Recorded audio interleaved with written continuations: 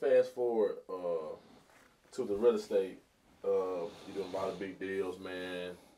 Making big moves, breaking barriers, breaking curses. As you just talked about. Um, what was your start? What's your start in real estate, as far as the business aspect? The business aspect. Okay, I tried a couple different things. I want to say where I started out was when I purchased my first home, my primary residence. That freed me up, right?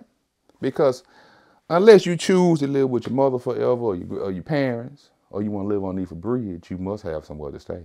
Mm-hmm. Renting it to me is throwing money in the trash can, right? Mm-hmm. I think a lot of us make that decision in the beginning because we have lack of information and lack of knowledge.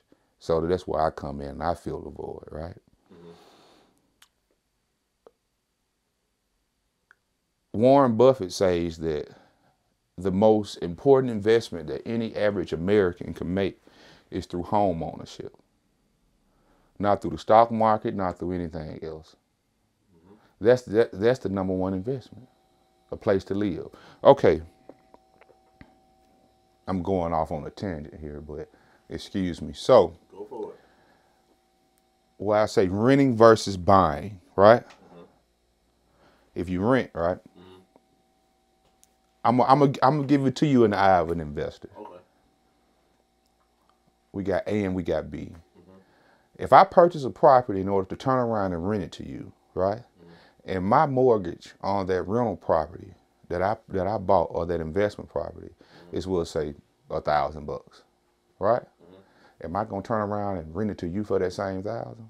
No. No. You'd be a fool. I'd be a fool to. That's not good investing. Right. Now, if I turned around and rented to you for $1,400, now I got $400 in my pocket. You see, the thing about it is, you're paying someone else's mortgage or your own. Mm-hmm. So renting versus buying. When you rent, you throw money in the trash. You can never go back and have action at getting that money. Right. See, when you pay your mortgage every month, it's two parts. You pay the principal and you pay the interest. Mm-hmm. Now, that principal goes into a separate holding or an account. You can always go back and pull up to 75 or 80% of your equity. That's what it's called. What the home is worth versus what you owe. For example, you bought a home for $200,000. Uh-huh. You lived in this home for X number of years.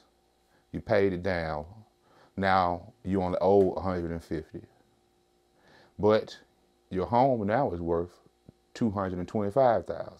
Okay. So now you have $75,000 worth of equity in your home that you can go back and pull 75 to 80% of that value at more than likely no cost to you. Maybe closing costs, which is 3% of most transactions. But from that, but if you rent it and paid that same monthly payment, you can never go back and get that money back. Money back. Right. Okay. It's you throwing it away. The two don't line up.